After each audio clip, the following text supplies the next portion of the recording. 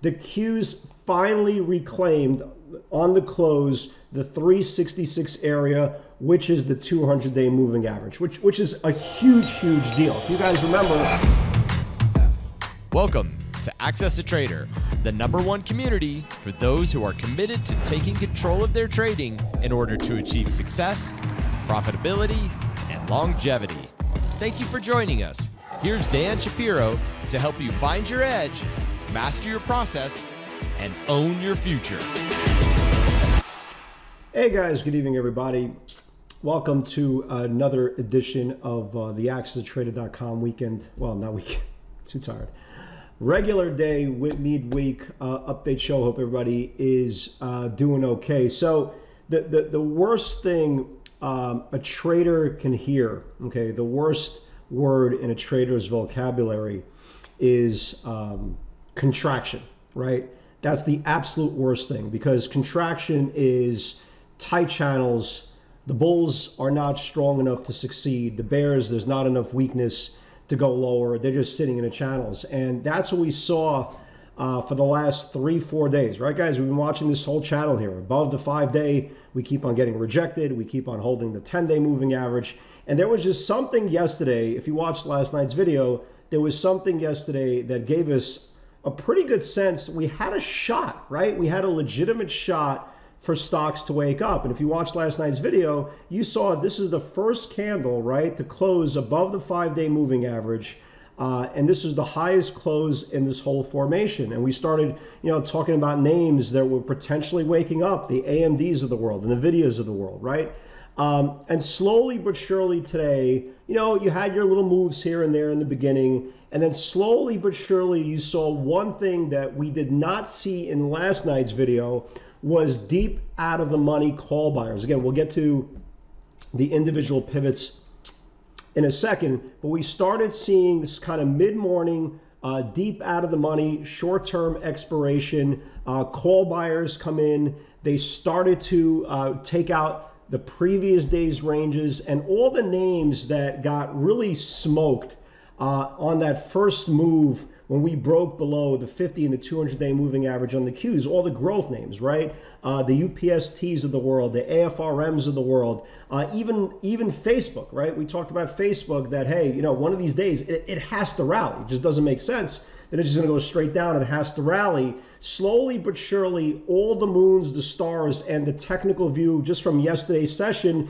being the highest close in this whole formation, being the first time it reclaimed the 5-day moving average. Again, I didn't expect this explosion today. Knock on wood, it happened.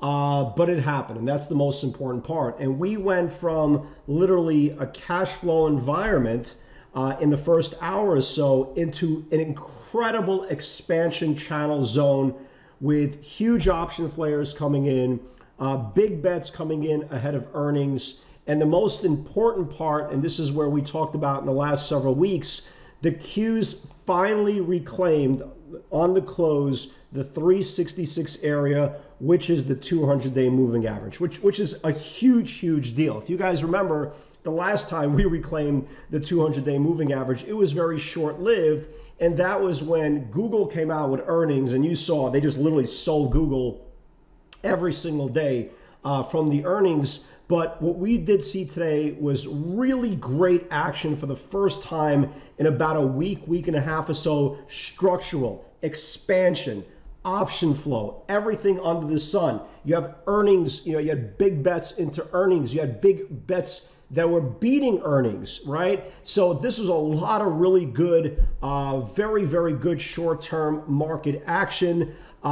First close above the 200-day moving average. Now we needed a little bit more juice to kind of see if we could get it through. You had Disney after the close come out with really good numbers, right? Disney continues. There's no other way to say it. They're kicking ass with this whole Disney Plus and everything. They're just really kicking ass. So you had Disney knocking out the park. You got TWLO, another technology name, doing really well. You had even Uber, right? You had Uber coming out with really good earnings as well. And now we're gapping above. We're gapping above all of today's channels, which is super duper bullish. And the one thing that we said, well, I keep on saying the word we, but the one thing that I said when we closed above the 200-day moving average the first time around on the Google's earnings, wow, you guys remember that whole heavy D? Now that we found love, right? What are we going to do with it? And apparently we didn't do shit with it because they sold off the market. And now the question is, well, what are we going to do with it again?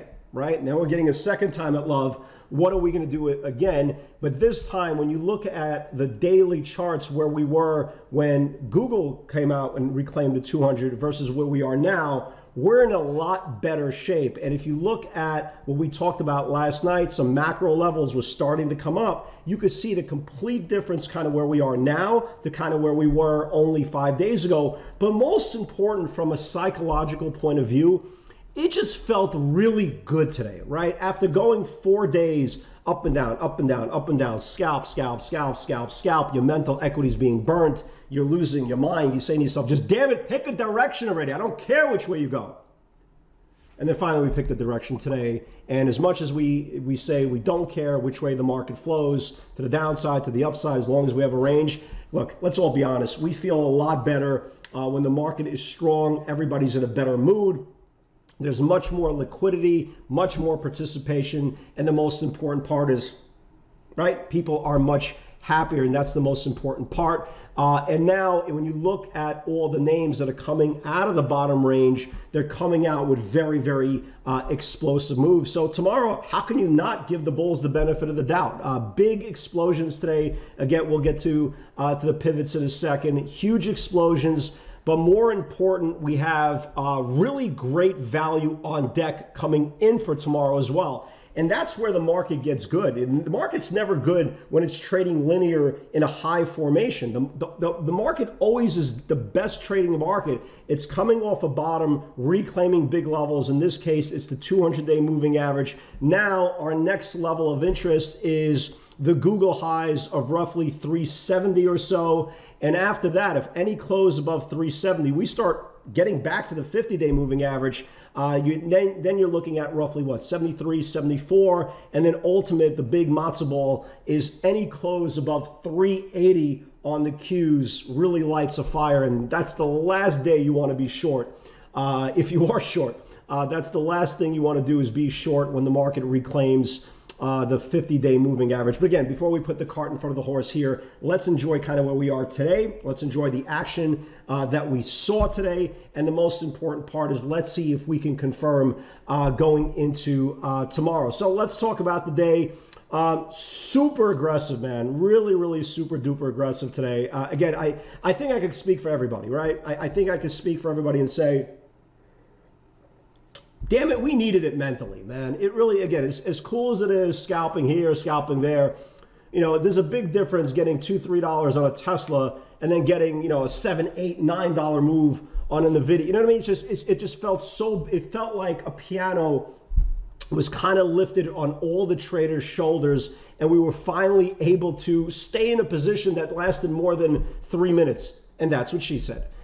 So let's talk about today, right? Apple really didn't do anything, right? It didn't start out, the day today really didn't start out like gangbusters today. I think we could all, I think we could all agree on that. You know, Apple gapped up, it went right to that 76.80. Matter of fact, the high of the day today was 76.77. I still like it for tomorrow, okay? It never confirmed that. I was like, oh God, they pulled Apple. Let's see what happens next. Amazon, you know, it got above 32.55, traded to like 32.70s, and that was it. They pulled Amazon, and I'm like, oh my God, again, another day. We just can't get out of this range. Just keep scalping, keep scalping, keep scalping. And then slowly but surely, guys, we finally got the gift of all gift, and that's called macro daily channels. And this is where the day went from okay to being all right, right?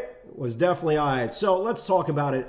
AMD Rockstar today, 130, 130.20, 130.06 was the earnings highs. Needs to confirm those highs. 30.85 is the pre-market highs. Could see 32.50 on this interval. Again, all you guys, everybody should be in runners for tomorrow. I don't care how much stock you have. You should be in runners. This thing absolutely went bananas. Here's the 130, which was the earnings highs. And I think it's going to see, if the market continues tomorrow, it should see 130. It should see a 134 handle, which is the 50-day moving average. Great move today into the 133 level. Great move. Phenomenal move. Qualcomm 180, 180, 182 needs to build. Here was Qualcomm, right? We're just going kind of pivot by pivot, right? So it took out the 180, 182 area, traded up to 184. Qualcomm has a lot more room to go. Again, in case, you know, if we continue to rally, which so far so good. So that one nuts. Facebook, again, it was just a matter of time. This wasn't really my thing. Okay, I was AMD'd up, NVIDIA'd up. I mean, this wasn't really my thing, but boy, oh boy, Facebook really took off. If you're still in this thing looks really good. They started coming for the 230, 240, and the 250 weeklies. Look, the stock is down 100-something points. You know, what do you think? It can't run up 20 points? So here is the pivot right here. 226 needs to build. If you're in this thing, great job. So 226 went to 233 and change.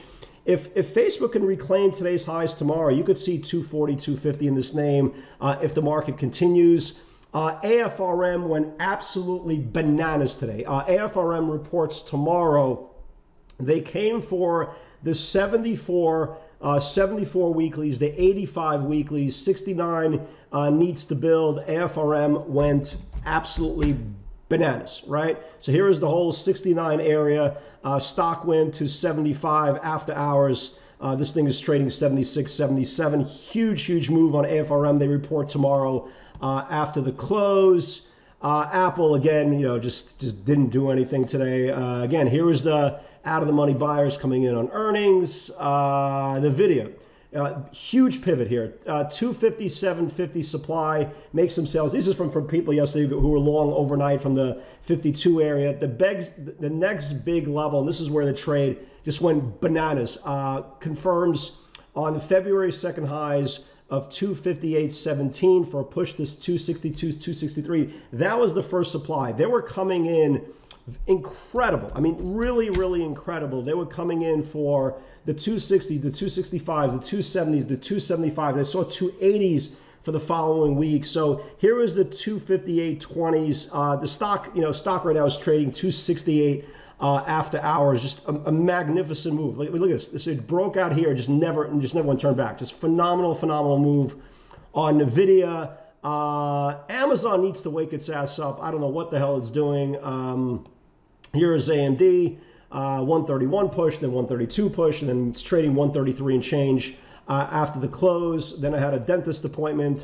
I came back a little bit before 2 o'clock. Facebook, a buyer came in here. A buyer came in for 1,000 of the March 250 calls. Again, they're looking for an extension of this dead cat bounce. I mean, just phenomenal, just absolutely phenomenal. AMD, NVIDIA, Facebook, AFRM, Qualcomm, just everything went nuts. With God's help, tomorrow, the big deal pre-market is the CPI, right? The CPI tomorrow. Hopefully the bulls can withstand any body blow if the number is weak and engulf any bad news. Because the greatest sentiment, right? The greatest clue if a market is good is if it stands bad news. So now that we're over the 200-day moving average, pardue, can we hold a little love and get some love for the good guys for a little bit longer? Guys, have a great night. God bless. Great job today. I will see you tomorrow. Take care.